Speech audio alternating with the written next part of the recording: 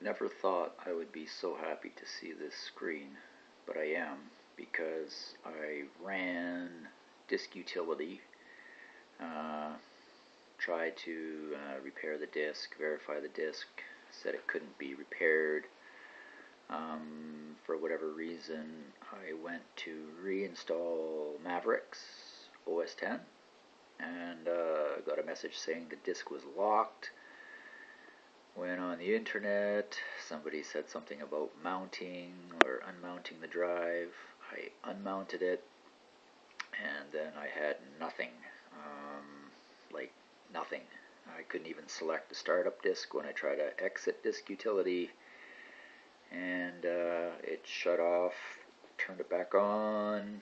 I did a repair disk not on the Macintosh HD volume, but the Toshiba main hard drive, whatever, and it ran some kind of a repair disk on that, and at least I was able to select the Macintosh HD as a startup disk. So this is where I am back here, sort of at square one, but at least my files are still on there, which is the main thing.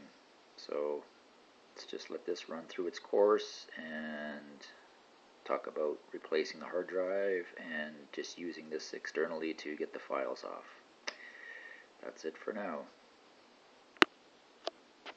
Well, let's just see what happens here after the progress bar. I'm sure it's going to shut off because when I tried to run disk utility, it said that disk couldn't be repaired on the Macintosh HD volume.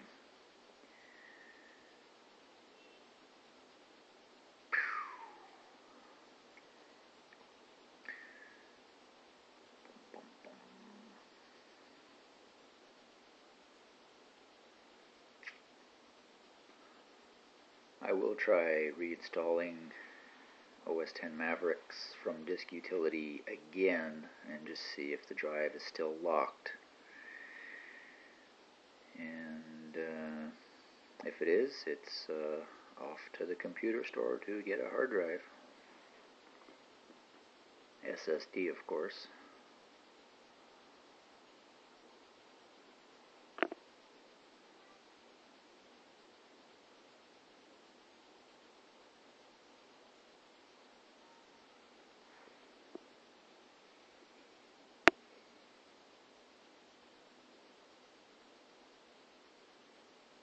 I'll stop this and start it again to see what the final result is.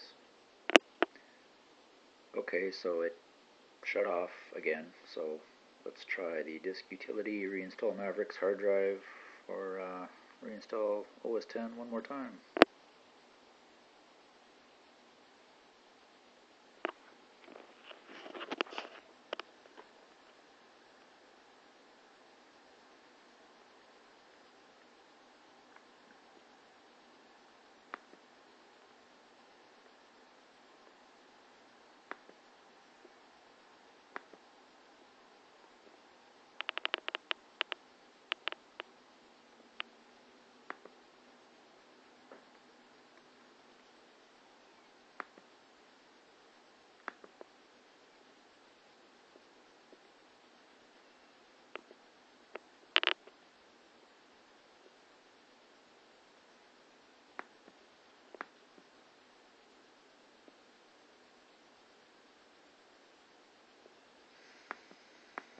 Nope. The first time I did this, there was an EFI disk and then the Macintosh HD over here, but we're back to nowhere to install it.